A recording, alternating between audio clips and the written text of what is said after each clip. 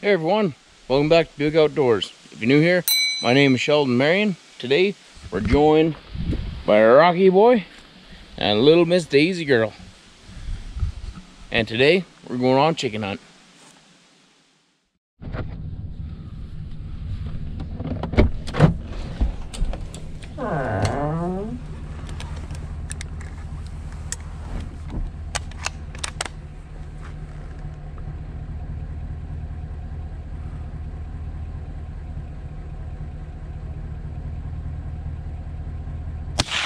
Oh, missed him.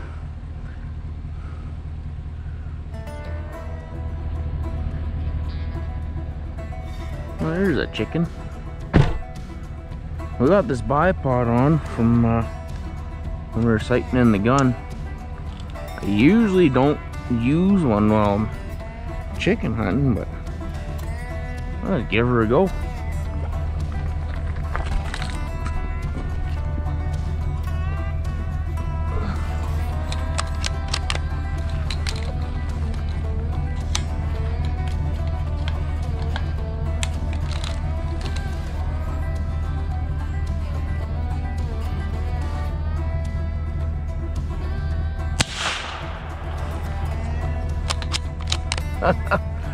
Missed him.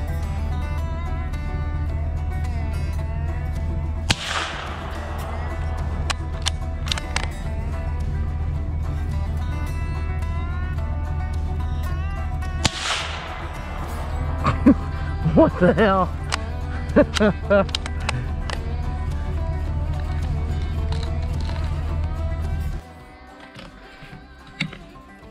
Alright, so for you guys that have been around here for a while and you've seen quite a few of my videos, you know that I don't miss chickens all that often. I don't know if I was just having an off day or what the deal is. New gun, first time out this year, I don't know.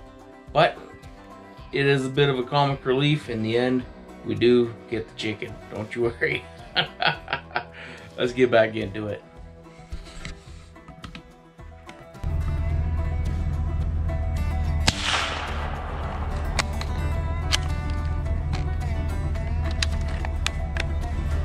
Well, now this thing's just spitting bullets everywhere.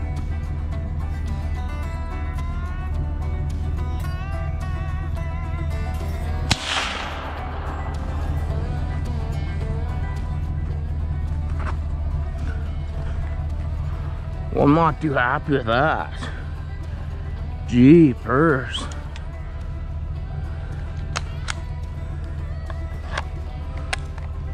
That was terrible.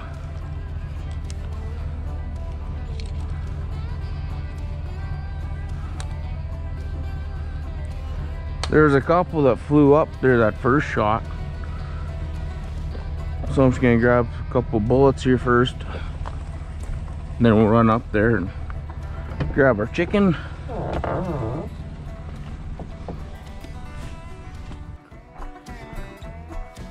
There's one or two others that kind of flew up and went in there somewhere. There's a bunch of them in here, but they're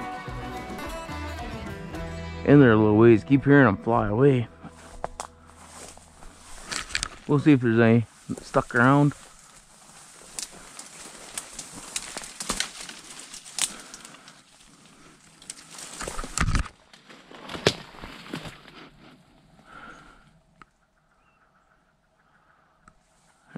Those two, they were hanging out right in here, but you dirty pot licker. There's one right here and he just flew over there. I might be able to see him.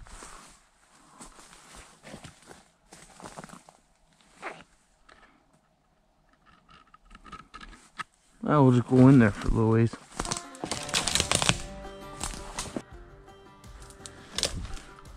I want to say he landed in this tree here.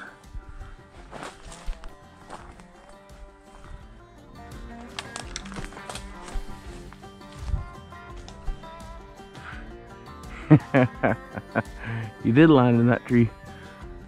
At least I can see the trees that he landed in again.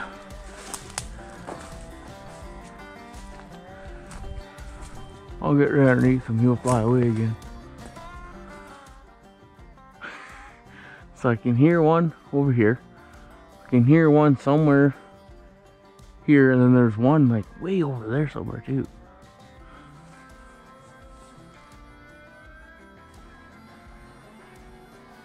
Okay, this guy, he's right here.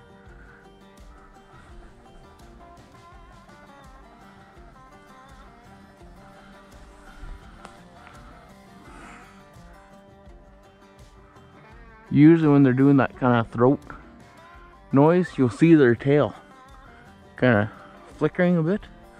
So that's what I'm looking for right now in the trees. But I'm not seeing him. He's between one of these two trees right here.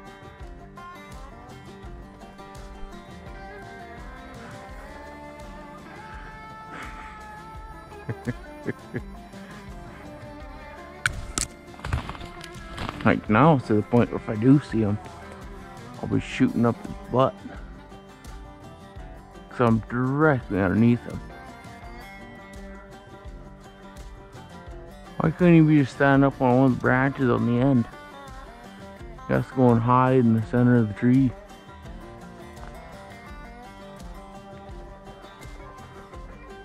There he goes again, chirping at me.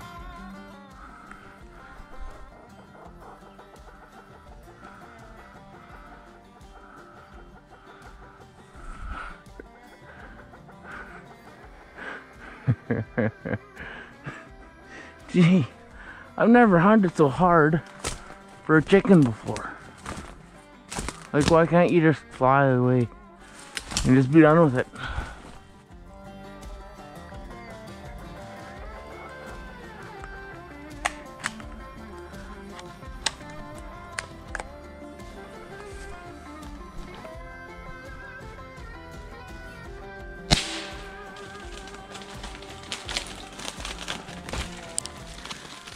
Got him.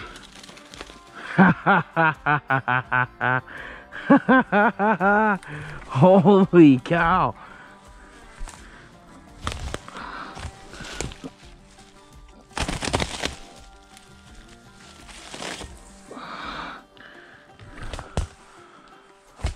Oh.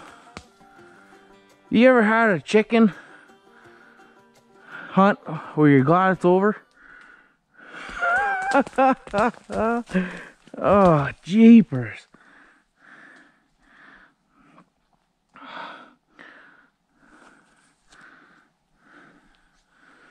Holy cow. There, let's make our way back to the road.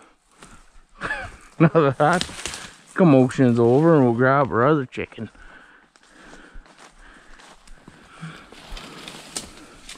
Oh, there's the other chicken. Oh, yeah. There, 2 chickens. Not a bad day.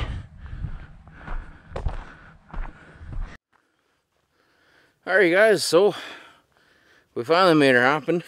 I don't think I've had to work that hard for a chicken before, but we got him.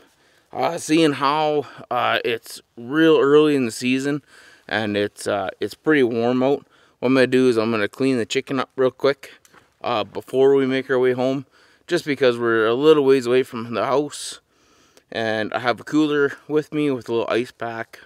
So I'd rather have this chicken in the cooler on ice instead of pretty well sitting in the box of the truck with all the innards and stuff. So what I'll do is I'll run you through how I clean my chickens. It's a very, very easy and quick way to doing it.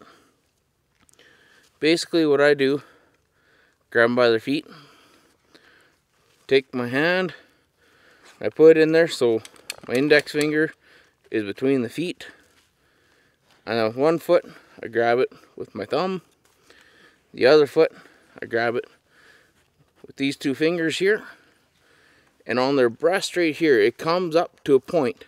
So if you take your fingers and you just lightly squeeze and follow that up right here, it comes to a point. So what I do is I grab right here and I just pull down on it. So when you pull on it, it pulls all of this back and away from the meat. And then what I do is I expose the V that's at the top of their breast here. So you can see that V. And I take my finger and I go down inside, right?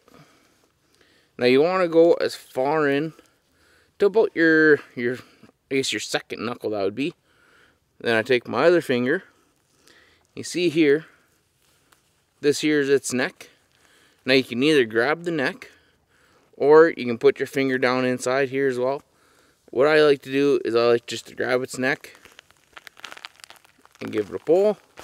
See, and then when you do that, what you're left with is here's all the guts. And here's the breast. Notice how this didn't come anywhere near the ground. So the typical way of doing it is you spread their wings and you put one foot on each wing.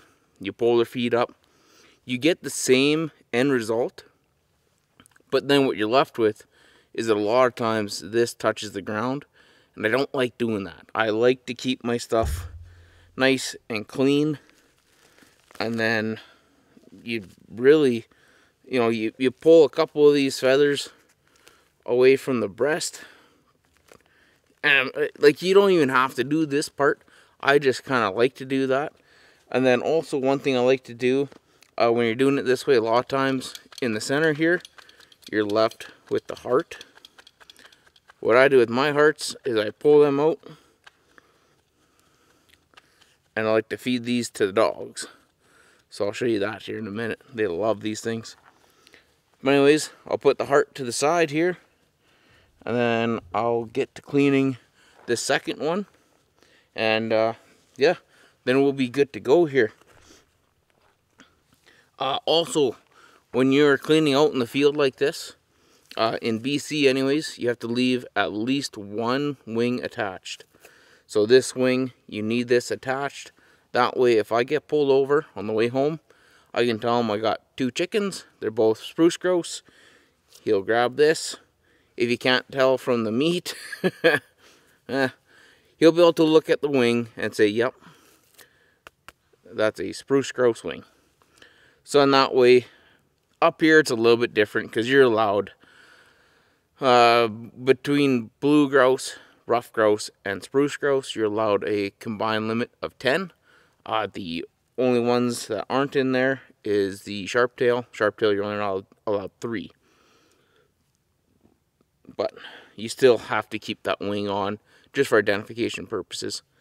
But anyways, guys, that's how I clean my chickens. And now we're going to make our way home because it's getting a little too dark to continue hunting. Hey, Days, Rock, you want a chicken heart? Hey, come get your heart. Rock.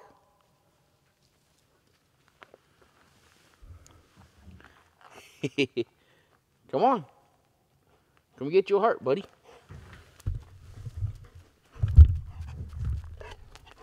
Here you go, my friend.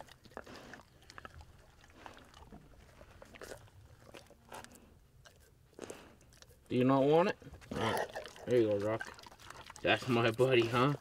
Oh, hey, that's my finger. That's my finger, bud. Hey. Oh, good boy. We're chicken hunting again, huh? Yes, sir. Yes, sir.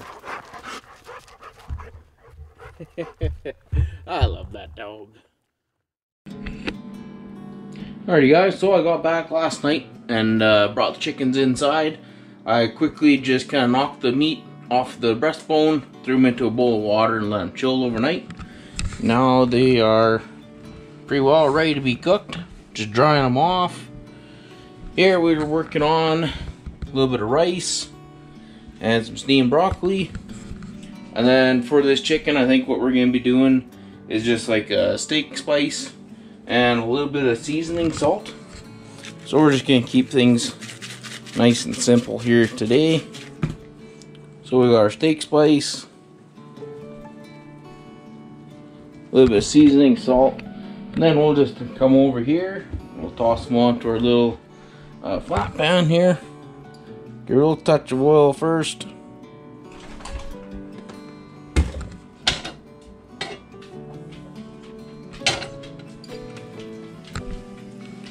And on goes the chicken.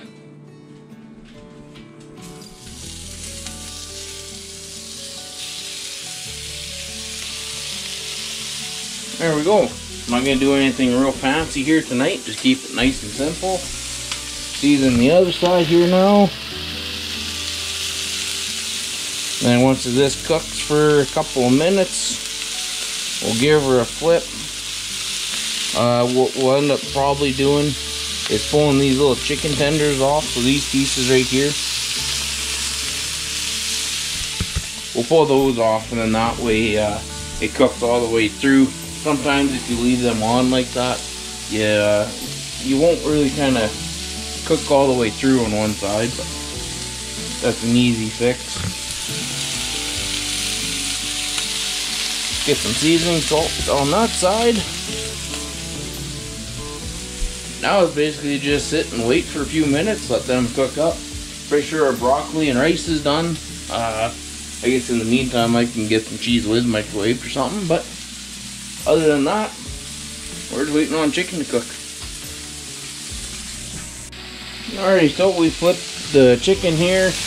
We flipped out the little chicken tenders there. So we'll let it cook here for a little bit, and then we'll probably, I will most likely just pull the chicken tenders off, give them a little flip. That way they are for sure cooked all the way through.